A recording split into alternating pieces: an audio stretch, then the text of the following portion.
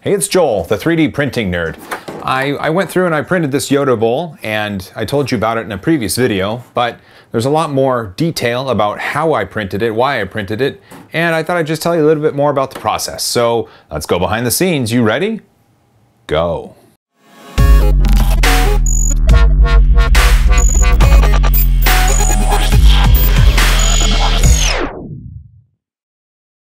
It all started with Matt from Print and Solid. Matt said, "Hey Joel, I really want something big to hold candy in at Halloween, and I think making a bowl out of a Yoda model would be the best thing."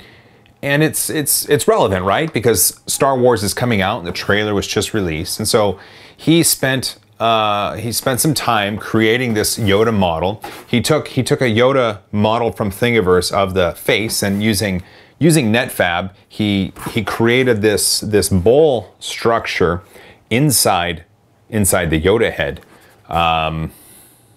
You might be wondering why there's a hole at the bottom. Well, I'll get into that in just a little bit. The Yoda model was designed to be huge. It was designed to be printed with as little support as possible, which led to some things which I'll get into. And it was easily not only the biggest thing I've ever printed, but it was also the hardest thing I've ever printed. Oh man, that was tough. Let's first start with the design. So here is the bowl shape, and you can see that there is kind of a tubular hole at the bottom. So this Yoda is built, this model is built to be printed with no internal infill. So it's a completely hollow model other than the perimeters of the inside and the outside. With that in mind, we had to be able to attach this inner bowl to the rest of the model while I was printing. So I printed with a couple bottom layers, and then that tube at the bottom, that was printed so that it had something to hold on to, a structure as it printed up, and then the bowl printed. The model itself would be able to hold on and not shake too much as the printer's y-axis, which is the bed moving back and forth, moved the model back and forth. It turned out to work. It turned out really well. It worked really well. This is a quality model. You'll see that on this model. Let's see if you can see it. Right. The lights. Come on. Right here. Right here. So this is called stringing, and what happens is the printer attempts to print in midair. And printing in midair obviously doesn't work. So it strings down. And usually what would happen is support structures would be built to go right here. I elected not to do that to save on filament and to save on printer time. And Matt agreed with me because he said it's okay if the ears are a little stringy. I agree with him. When the model first comes off the printer, it looks just like this. In fact, this model here was pulled from the printer just a few hours ago. It's still got the stringy filament on the ear. It's got the raft, and it's got the support structures for the chin and the upper lip. It's printed all as one piece. You can tell that because the perimeters are the only thing holding the bottom layer to the rest of the model, it's kind of delicate. So when I'm trying to pull away this raft, it's starting to pull away just a little bit at the bottom, knowing that what will most likely happen is the raft will just be cut to shape and will act as another bottom layer.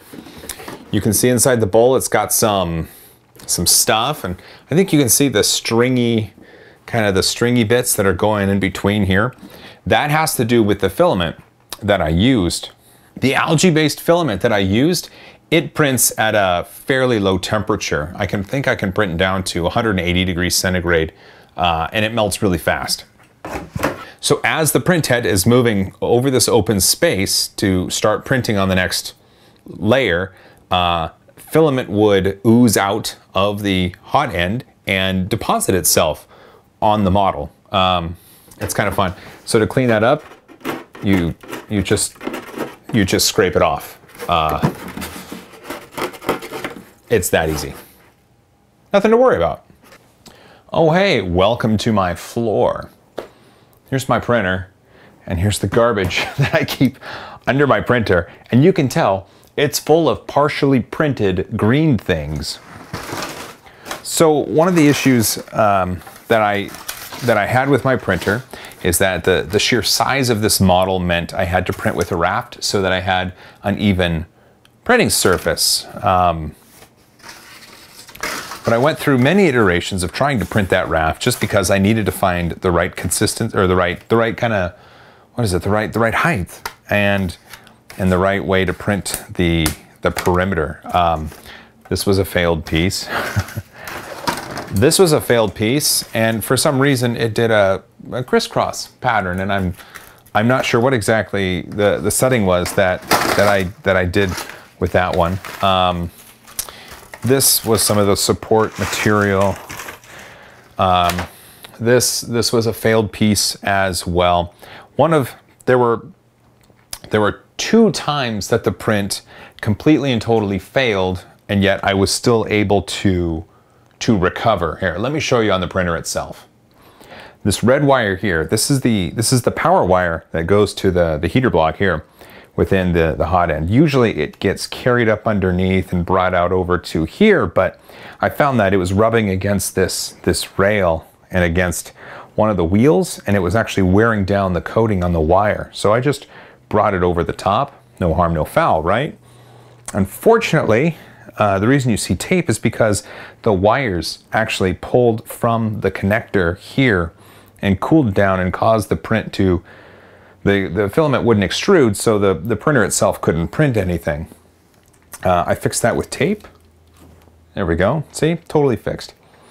The other time it got jammed up in the extruder itself, and I'm not exactly sure why that happened, but I was able to recover both times,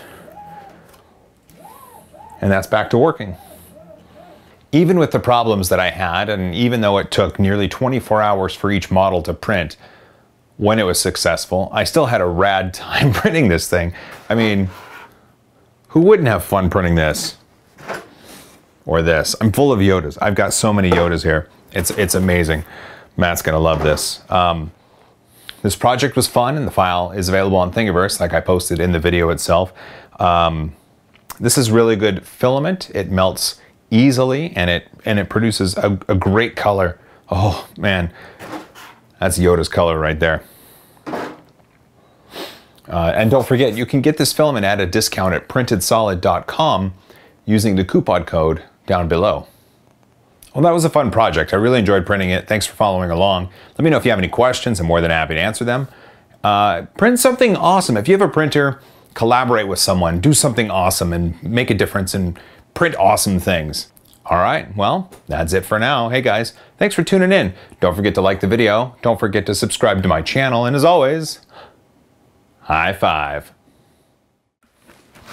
Oh, almost forgot. I got to take out the trash. So the filament does smell a little swampy. It is algae based. So when you print with it, it has a very distinct smell.